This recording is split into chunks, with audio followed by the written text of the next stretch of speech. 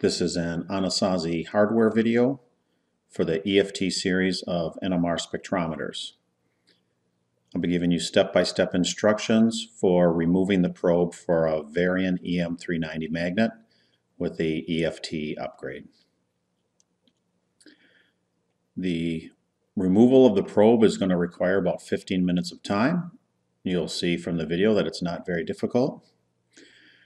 If you're having your probe cleaned, remember to send your spinners to the factory, and be sure to follow the box-in-a-box packing instructions when you're shipping the probe.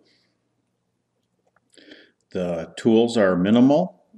You will need a 5/32 Allen wrench or hex driver, along with a chip puller or small screwdriver for removing one of the connectors.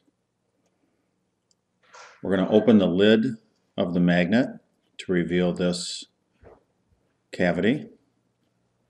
And the first thing we'll do is remove the two RF cables that have BNC connectors on them. They should be labeled H and X. Next, we'll remove the 4 socketed hex cap screws that hold the heat shield in place. You want to make sure to set these 4 screws aside for safe keeping and far enough from the magnet opening so they don't fall into the magnet. Once that's done, we'll remove the heat shield and set that aside as well. Once you've removed the heat shield, you reveal some gray foam insulation that is surrounding the cavity. Remove that and set that aside with the heat shield. Once the gray foam is removed, we'll see the 24-pin dip connector and the Tygon tubes for spin and eject. You may want to label the 2 cables for spin and eject as you remove them. Once that's done, you can remove the 24-pin dip connector. If you don't have a chip puller, you can use a small screwdriver. You'll want to gently pull up on that very straight when you're pulling up on it. The pins on the connector are very fragile and easily broken. So again, be very careful. Once those are removed, you can set those aside as you see in the picture. And the next thing we'll do is remove the 2 socketed hex cap screws that hold the probe to the magnet. Again, you want to set those screws aside in a safe place with the other 4 screws that you removed and keep them away from the opening of the magnet. We're now ready to remove the probe, so we'll grab the spin tube and gently pull up on the probe. You can wiggle the probe front to back, but try not to wriggle the probe left to right. After the probe is removed, I would recommend putting the insulation back into the opening and placing the heat shield back on top of there. That'll keep the magnet protected and keep the magnet warm. There is a very fragile piece of glass inside the probe. You want to be very careful when you're packing that so that it is received by the factory in good condition. If the glass is broken, it's going to take more time and money to repair that. So place the probe in some cushion packing material and place that in a box. Once you've done that, place that box into a larger box with padding all around it for added protection. Remember to send the spinners in with the probe when you're shipping it off to the factory. This is a video showing how to remove the probe from an EM390 magnet.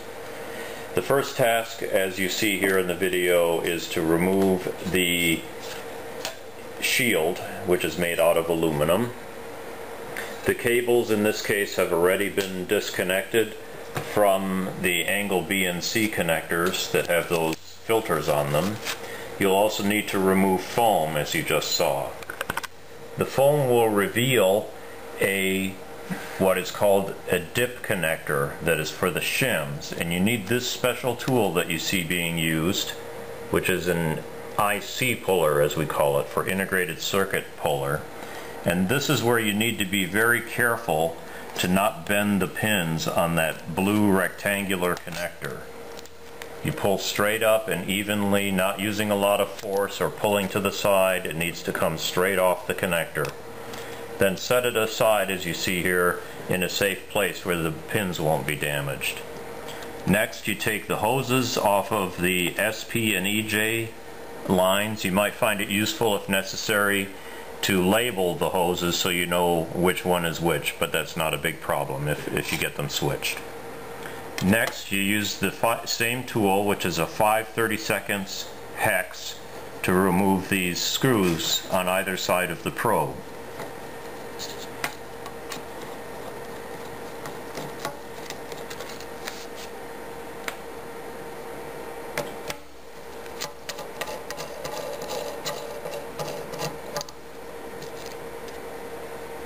Now the probe is ready to lift out of the magnet.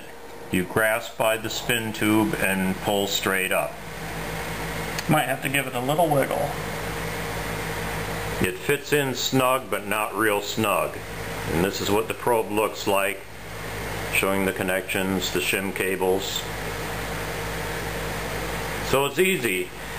Next thing is to take these shims, so just to prevent them from falling into the magnet, and of course we don't want anything to fall into the magnet. No screws, nothing magnetic especially. It's helpful to put a block of foam over there, over the cover, over the hole, to prevent things from falling inside and to keep it equilibrated at temperature.